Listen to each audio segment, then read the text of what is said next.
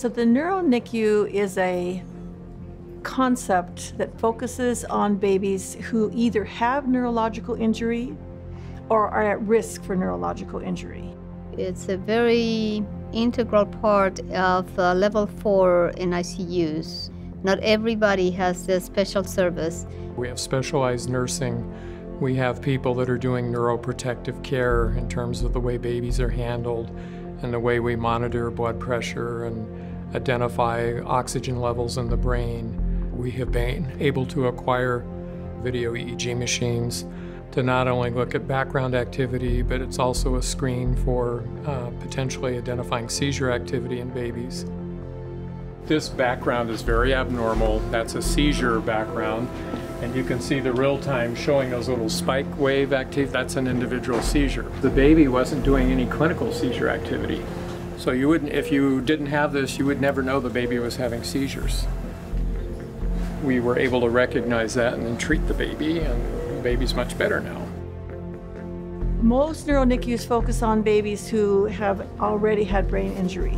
What's unique about our neuro NICU is that we actually have a formal program on neuroprotection. The Neuroprotective Care Program actually focuses on protecting babies that are at risk for having brain injury to help keep them from having it in the first place. And it's really about the nursing staff, getting the parents involved, a whole kind of a different approach towards enhancing their neurodevelopmental outcome. It's an incredible tool that just adds more to what our physicians and nurses can do to make sure that our babies are well cared for and can recover quickly and get home as soon as possible.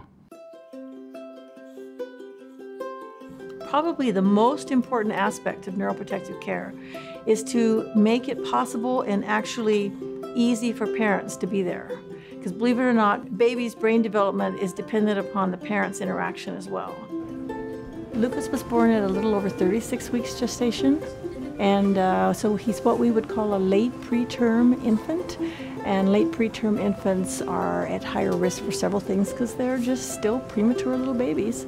And one of the things that they're at risk for is getting jaundice a little earlier and a little more severe. And so he came in for phototherapy to help treat his jaundice. But the most neuroprotective thing we can do for Lucas is to have him skin to skin with his mama in between his phototherapy. And that's what he's getting right now. Just getting that bonding and being able to still hold them and know that you still get to be mom, even with the machines and everything, that there's still a place for you, and knowing that this is like still good for him. So it really helps, and it helps me and comforts me and soothes me at the same time.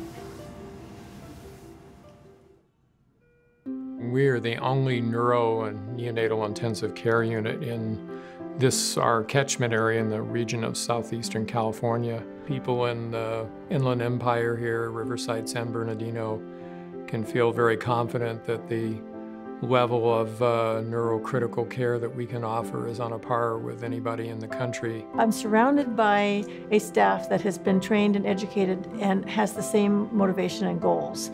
So we now actually can provide optimal neuroprotective care, not only for the most vulnerable babies that are at risk for neurological injury, but also for the babies who have been unfortunate enough to sustain an injury early in their life. And to see them get the most optimal care and then be able to go home as intact as they possibly can is, I can't explain how gratifying it is. It's just, that's what I became a doctor for.